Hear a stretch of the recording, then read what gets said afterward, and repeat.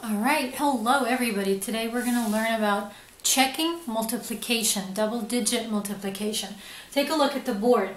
Look at this mathematical fact. 2 times 6 equals 12. Is it true that 6 times 2 should also equal 12? Yes, that is absolutely true. We know that if we flip factors, they're twins, and we get the same product. 6 times 2 also equals 12. Well, do you think that should work the same way? If 73 times 42 equals 3066, shouldn't 42 times 73 also equal the same number? It should. So take a look. Let's do this together. 73 times 42. You don't know the multiplication table far enough to multiply 73 times 42, do you? So all you're going to do is multiply into a column like this.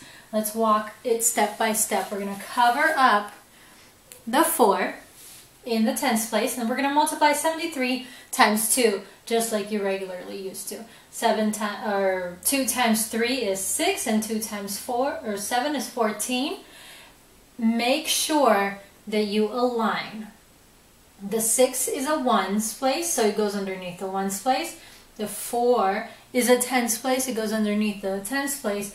If you put this 1 in the wrong place, your whole answer will be wrong. So make sure alignment is crucial in double-digit multiplication.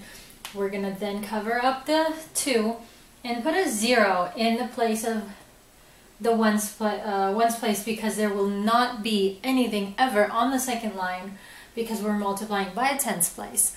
40 times 3 is a 12.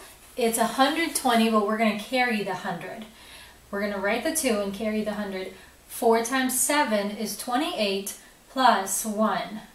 And I'm going to line up the 20 in the thousands place and the 9 in the hundreds place. Okay? And then add 6 and 6, that's a 1. I'm going to carry just like I normally would. So that's how I got my 3066. Okay? So what we do to check if 73 times 42 really equals 3066, we're going to flip the two factors.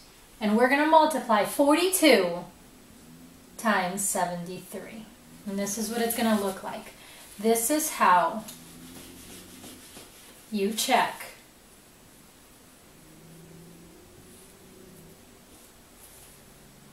double-digit multiplication. And let's see. Now these numbers are not going to be the same because you're multiplying a little bit differently. 3 times 2 is still a 6, and 3 times 4 is your 12 right here.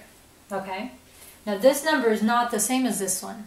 It's not. We flipped and we're not even looking at this. We're going to look at only the final product. The partial product are going to be different. So we're going to keep the 0 there in the ones place. Now we're going to multiply 7 times 2. There's your 14. Carry the 100. 7 times 4 is your 28. And your 9. 29. Okay? Then you're going to add these two. You have a 6. You have a 6, you have a 0, and a 1. Are they equal? Yes, they are. So all you're going to do is flip. Take a look. We're on 1A, and I did it for you. You're going to solve 73 times 42, and then you're going to check by multiplying 42 times 73. All you're doing is flipping. Same thing with 67 times 35. Solve that, and then flip. Write 35 first. And then 67. Go ahead and pause and finish this. I'm going to go on to instructions for number 2, and I also want to go through section number 3 with you because I've seen a lot of problems in number 3. But so the story problems are 2 steps because they give you the price of 1 pound of sliced turkey, but the girl bought several pounds, more than 1 pound. So you got to figure out how much that turkey is going to cost her. So that's your first step, and then you're going to find out how much she spent in all. For number 2b, it is also 2 steps. All right, so for number 3, this is 3a. 4/8 is equal to what reduced? I've seen a lot of people pick a random number, but not the biggest number. You have to look for the biggest multiple that can divide both numerator and denominator. If you only divide by 2, 4 can be divided by 2, and 8 can also be divided by 2, but you're only going to get a 2/4.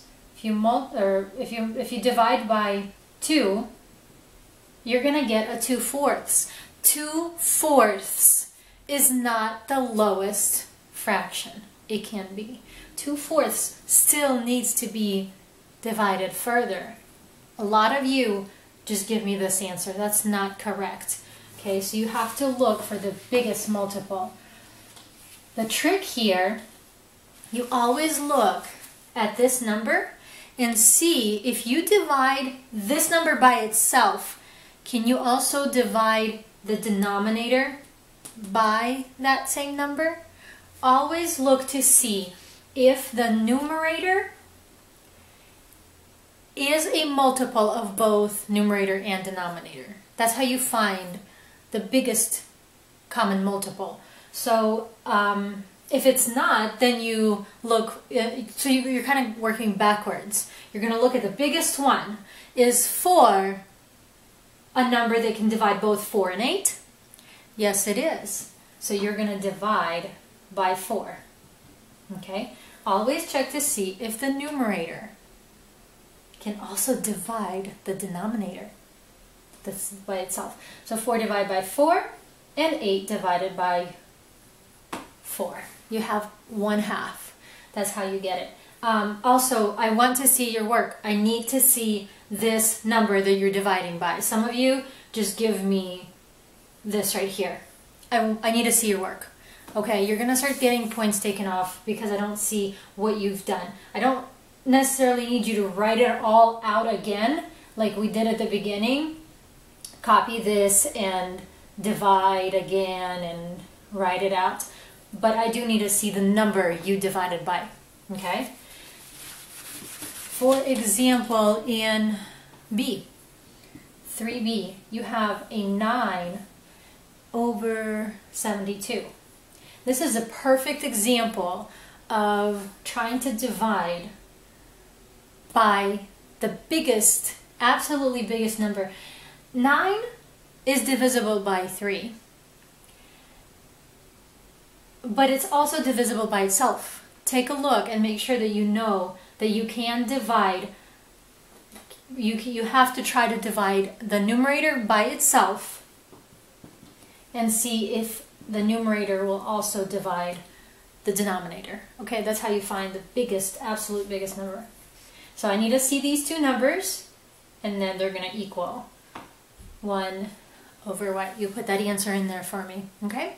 And that's about all I wanted to talk to you about. Good luck with everything else. And if you're watching this, you know you're not doing the green today.